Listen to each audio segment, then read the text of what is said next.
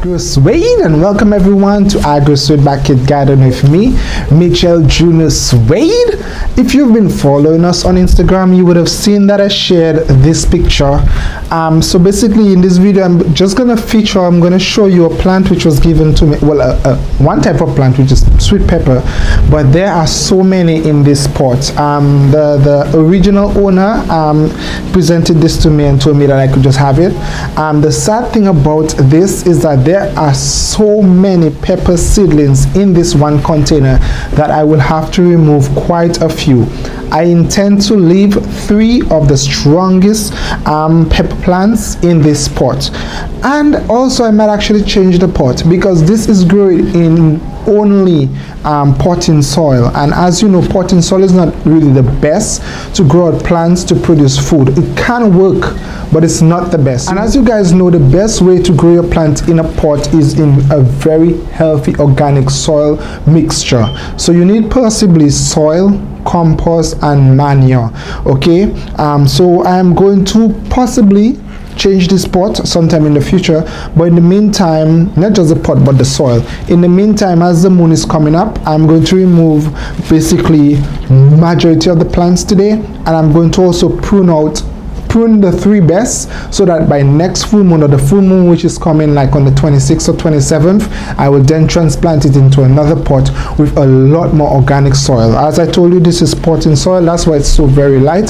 The plant is looking very nice and green, but it's not healthy for when the plant starts to produce fruits. The fruits from the plant need as much nutrients as possible, and as I told you, the best way to get that entire component in your soil is by adding or mixing soil, natural earth soil, compost material and manure. You can also add or mix compost material and manure for your plant, and you can also add some more organic component like coconut pith, this sort of stuff. You don't need actual soil, but soil helps because the soil contains earthworm eggs and other living organisms which might thrive in your pot. So of course, let's go ahead and have this done. I want you guys to see what it's looking like, and witness as I'm going to have the seedlings or the other seedlings removed. I will try to find somebody else who might need the seedlings or plant them somewhere else, but in the meantime we're just going to focus on the 3 strongest in this pot. Let's go ahead. Okay guys, so sadly I'm just gonna have to uproot them. Normally I would use different tactics as in wetting the soil a bit, but I am basically not in a backyard garden. I'm at a residential apartment complex, so I can't just wet and dirty up the place like I would freely do when I'm planting.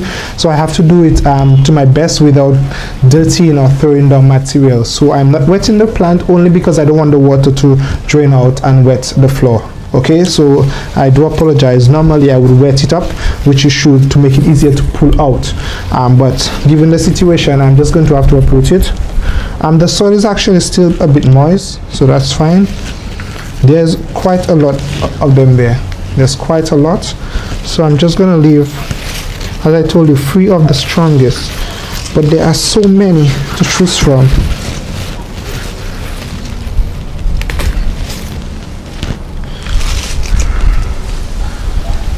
It have quite a lot, guys, but I am seeing the smallest stems and I'm pulling them out first.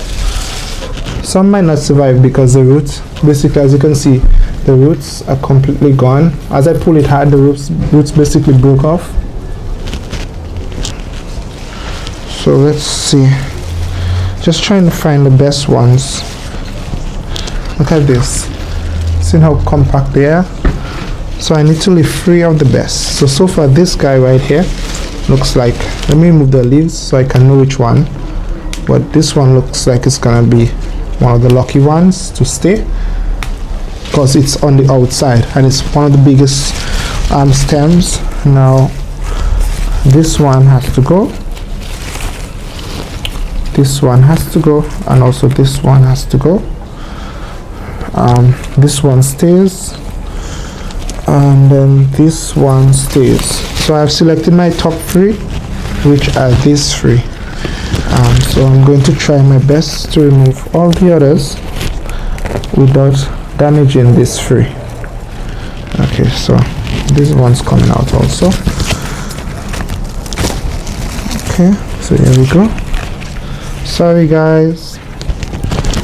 Okay, change of plans. This one looks like one of the best, but it's pretty shallow. Okay, so this one stays, this two comes out. Okay, so these three will stay. These three are the lucky ones, I guess.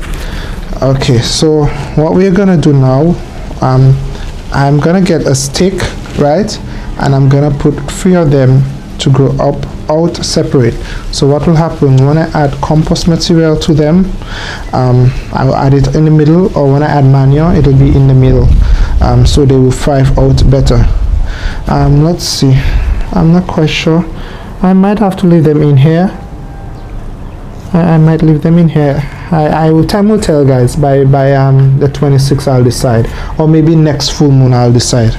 Okay, but for sure these are the 3 that I'm going to leave, as you can see. So these 3 will stay, right, and I'm going to put a stick, and then I'm going to add some more material. I wish I could just drop them down a bit,